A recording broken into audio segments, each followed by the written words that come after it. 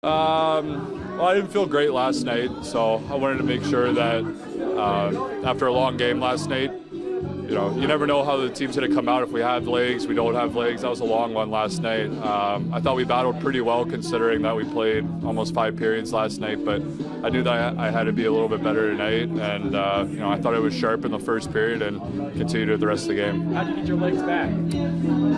Honestly, I felt good when I woke up this morning. I was a little sore last night out to dinner, but got a good night's sleep, woke up, and I played back-to-back this year a few times, so I'm used to it. It's like Space Jam. Is it Michael's secret stuff? Did you have anything special, any remedies?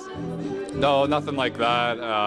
Try to drink a lot of water, get some rest, and make sure you get enough sleep to get ready for today. Did you see guys feed off you when you're put up a zero like that?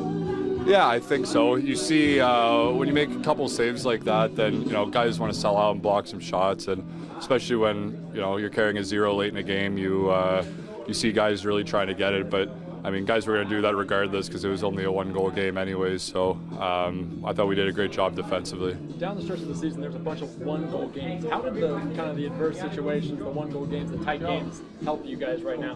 Yeah, we played so many teams that were fighting for playoff spots late in the season, so we were playing playoff hockey the last probably month of the season, and we were also trying to catch Toledo for the first place, and so we used those games as prep for round one, and I thought we responded pretty well in games 1 and 2.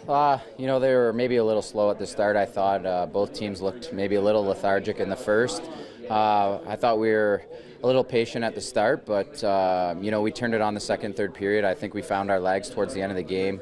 It's typical of our team to have good third periods, so overall I thought we dug deep and worked hard and found a way to win. How much do you feed off when Houser's got a goose egg up there? Yeah, I mean, he was playing great for us tonight, so he made some big saves, some timely saves. He was definitely our star player tonight, and it definitely gets the bench fired up when we see him make a save. There was one in the third we saw the guy wind up. We had the good angle, and it was going in, and he sprawled out and made a good blocker save.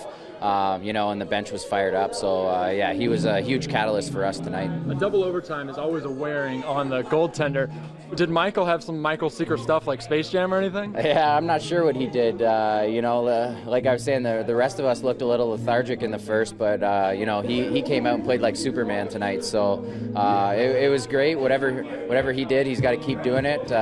He played a great game, and all props to him. Down the stretch, you guys played in a bunch of 1-goal games, a bunch of tight games against good competition. How is that benefiting you right now? Yeah, I think that's been great for us. We're playing teams that were fighting to get in the playoffs, and every game was important for our opponent. So it forced us to play the right way and find ways to win. I think we struggled a little bit, but we were short bodies and stuff like that, and that's sometimes things you run into in the playoffs. So that little bit of adversity for us towards the end of the year, I think.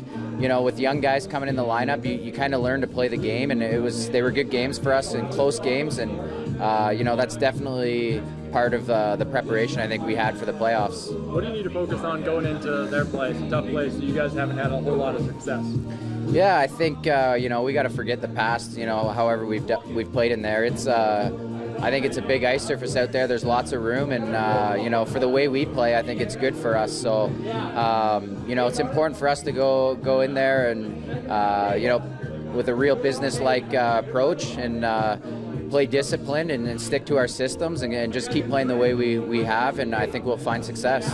Pretty heavy, like when I woke up in the morning, but we drink a lot of water. We have a really good recovery routine. A lot of us really take pride in that. So once we got our legs going, the first couple shifts, got a hit in there, went in hard.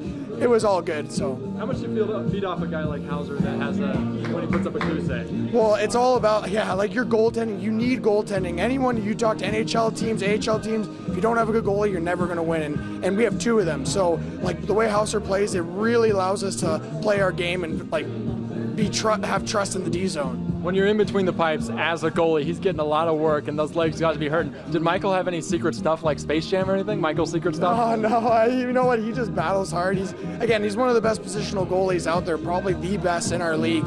And you see it every day in practice. He's always working on the little details. And so we're lucky to have him and have Martz out there, so it's awesome. down the stretch, you guys played a bunch of tight games, a bunch of one-goal games. How is that benefiting you guys right now? Well, again, like offense, we always talk about in the season, it's easy to get offense and score a lot of goals, which we did. But down the stretch it was awesome that we got a lot of those close games. We lost a lot of them. It happens, but we learned from it, and it was really good that we were able to take those lessons and translate them into the game and learn to play tighter defensively and wait for our opportunities.